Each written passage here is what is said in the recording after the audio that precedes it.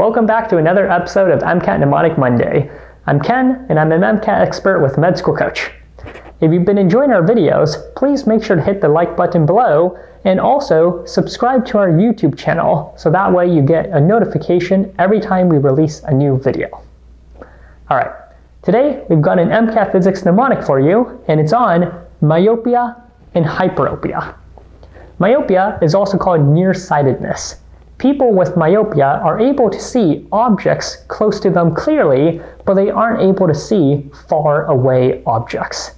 To correct their vision, individuals with myopia need to wear diverging lenses.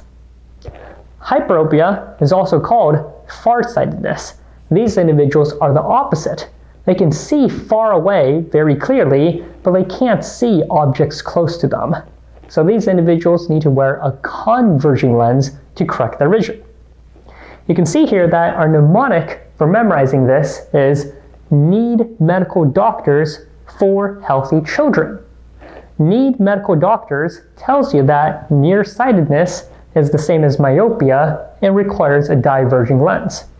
For healthy children tells you that farsightedness is the same as hyperopia and requires a converging lens.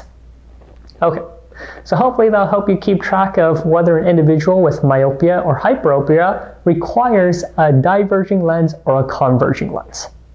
The last thing I want to mention today is if you've been having difficulties memorizing any particular topics while studying for your MCAT exam, please feel free to comment below with those topics, and we'll do our best to see if we can generate another mnemonic video on those topics.